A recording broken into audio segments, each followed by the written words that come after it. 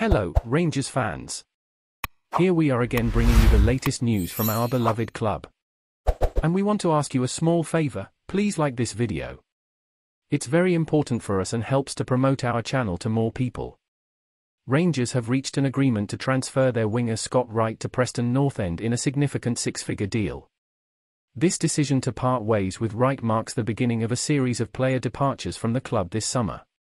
While keeping the essence of the original text, some modifications have been made to prevent plagiarism and update the text with potential outcomes for the team following the player's departure. Under the management of Michael Beale, Wright was swiftly excluded from the team, a decision that we fully support.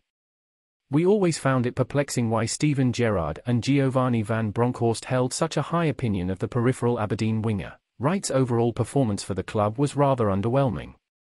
Despite some fans considering him a better option than Ryan Kent, the statistics tell a different story.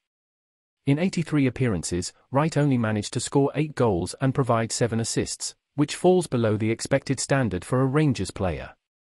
It must be noted that Kent's numbers were not significantly better, with 33 goals and 57 assists in nearly 3 times as many appearances. Wright will be remembered fondly by many for his goal in the Scottish Cup final and his determination on the field. However, it is clear that he was an unusual signing who never truly fulfilled the expectations at Rangers.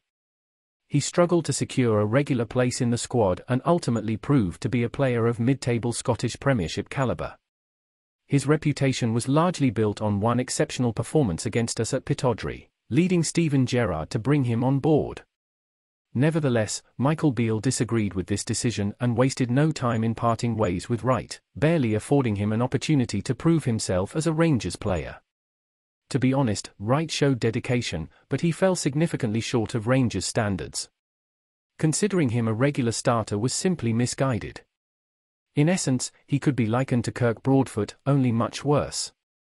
The sale of Wright for £500,000 is undoubtedly a noteworthy accomplishment for the club, and his move to a mid-table championship side signifies a significant step for the player himself. We genuinely wish him the best of luck in his future endeavours. So, do you want to stay up to date with more news? Leave your comments down below and don't forget to subscribe to our channel to stay in the loop with everything that happens at Rangers. And, of course, don't forget to like this video to help us grow even more. See you next time.